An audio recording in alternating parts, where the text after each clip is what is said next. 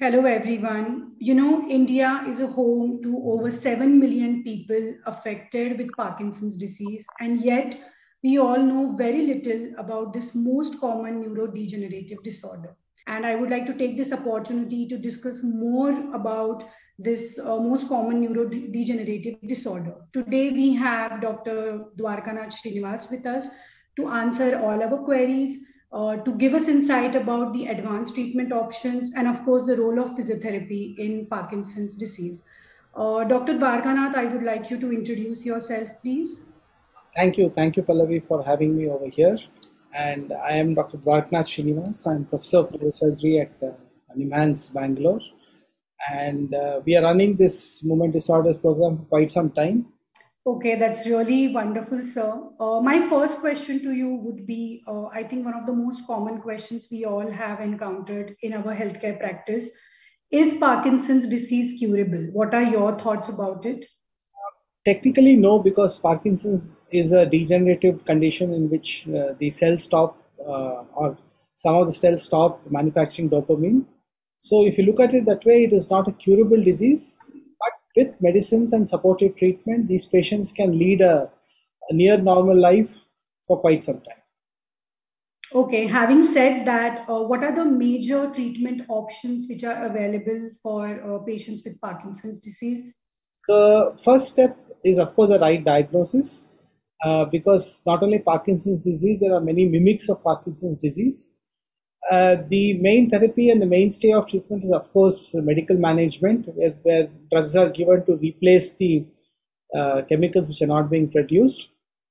Apart from this, Parkinson's patients have a lot of other issues like speech difficulties and swallowing difficulties, so speech therapists come into action there. Then many of them do not actually are not confident enough to go about their occupation and their activities of daily living. So here where occupational therapy comes into fore.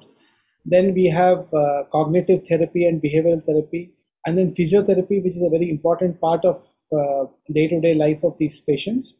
And once all of them fail, or then once they start showing signs of not responding to this treatment, then we have the surgical management, which comes in the form of deep brain stimulation. All right, very interesting. What are your thoughts about the deep brain stimulation therapy? Can you please elaborate it a little bit more in detail for all of us? So generally, deep brain stimulation therapy, the patient needs to be at least have a 5 years course of the disease. After that, only we plan for deep brain stimulation, and then we do a extensive testing of the patients and whether they will benefit from surgery. So what we do is we place two implantable wires into certain areas of the brain, which are connected to an external pacemaker, which is placed under the skin in the chest, something like a cardiac pacemaker. And these are stimulated depending on the parameters and the response of the patients. So what it does is it basically improves the quality of life of these patients and also reduces the drug requirements. Almost 1.5 lakh now patients have benefited from deep brain stimulation therapy worldwide. And over the last few years, many advances have come into the surgical field, like rechargeable batteries, like sensing-enabled DBS devices, which which senses the signals from the patient's brain and helps us plan our stimulation parameters. So, but it's important to note that deep brain stimulation is not a cure. It True. it helps improve symptoms and quality of life for many of these patients. And also, it is not that it is beneficial for all the patients. They need to go through extensive testing before we can actually recommend deep brain stimulation for them. And for that, they need to consult both a neurologist and a neurosurgeon before taking any such decisions. That's really wonderful insight you have given to all of us about DBS. It does really sound effective in certain cases. What about physiotherapy? What you think, what is the role of physiotherapy in the entire process of rehabilitation for these patients? Yeah, that's a very good question. Like I already had mentioned briefly, uh, once the Parkinson's disease sets in, most of these patients start having these locomotor disturbances, and the one of the main benefits of physiotherapy is that it helps to help the patient move safely and independently and keep the body as fit as possible. I mean, we prescribe them various exercises, flexibility exercises, walking, swimming, etc., in which the whole idea is to maintain the functional independence of the patient. And also, since these patients have an abnormal gait, they are prone to what you call falls. So, Correct. helps you to maintain a proper walking posture and also improves your day-to-day activities. Absolutely, sir. Being a physiotherapist myself, I can second on that. I think the correct medical management and a correct therapeutic approach really improves the quality of life in these patients. Having said that, do you have any real life patient story which you can share with all of us, where physiotherapy and maybe DBS or the medical management has really made a greater significant change in patients' entire quality of life?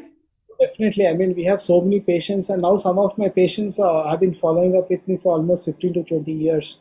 So, I mean, there have been parents, there have been grandparents, there have been young adults, and of course, we had a patient grandmother who underwent DBS successfully and was able to go back to a normal life. We had another grandmother from Chennai who went back to classical singing after successful surgery. We've had patients who was about to be fired from his department where he was working because of significant tremor which he had, and somehow with the help of generous donors, we raised funds for his surgery, and he went back cured back to his original job. So, I mean, these are very nice stories to hear, because what surgery does is it helps these patients regain their functional independence, which is an important part in the psyche of these patients, because I mean, they're completely and mentally very sharp, and it's very depressing that because of the physical debility they're unable to work. So once they get deep brain stimulation, they regain their confidence, and many of them have gone back to their work and living a very good life now. Thank you so much, Dr. Dwarakanath, for all these wonderful insights. And I definitely gain a very wonderful insight about DBS, because I myself, I have never, heard about DBS in so much detail earlier times. So thank you so much for your wonderful insights. Definitely, the medical management, DBS, physiotherapy, occupational therapy, all the supplementary therapies for that matter, improves the quality of life. And it's wonderful to see that. Thank you so much for joining with us today to clear all our doubts regarding all these advanced therapies which can improve patients' quality of life. Once again, I thank you for interacting with all of us. Thank you, Dr. Pallavi, and glad to be here and happy to help. Thank you. Thank you so much, everyone, for watching this video. For more awareness, for knowing more about Parkinson's disease, you can ask questions, you can comment on the video, you can DM all of us, you can just be in touch regarding the Parkinson's disease. Remember, it's just a diagnosis. It's not the end of the life to have PD. With all these advanced techniques and all these advanced trainings, physiotherapy, occupational therapy, one can definitely improve the quality of life. So that's it for today, and thank you so much for watching our video.